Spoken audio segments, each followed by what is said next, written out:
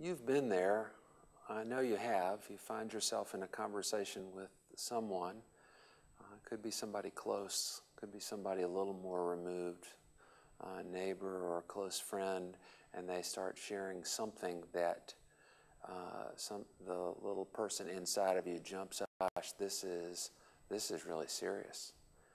You find yourself feeling compassionate and tenderly and wanting in very sincere ways to be helpful, and you're not exactly sure what to do. My name's Palmer Trice, and I'm the director of the Barnabas Center.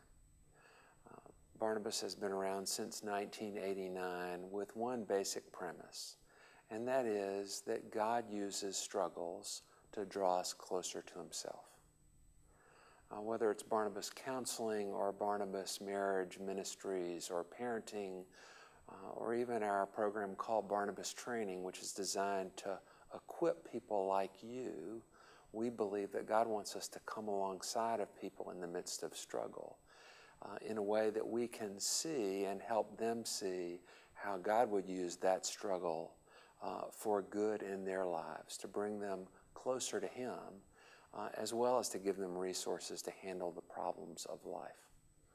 Barnabas, we offer counseling on a sliding scale.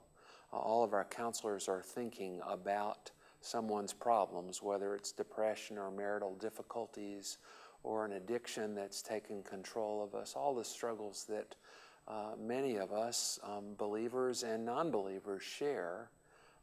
We're coming at those from the perspective of what would God do here? How does God get involved? How does he get a hold of our hearts in such a way that we can face and deal with the problems that life brings us? So we hope you'll think of Barnabas, whether it's training for you and how to care for your friends, opportunities for you and your spouse to become better parents or grow in your marriage, or whether it's for those situations where you know this is over my head and I need help.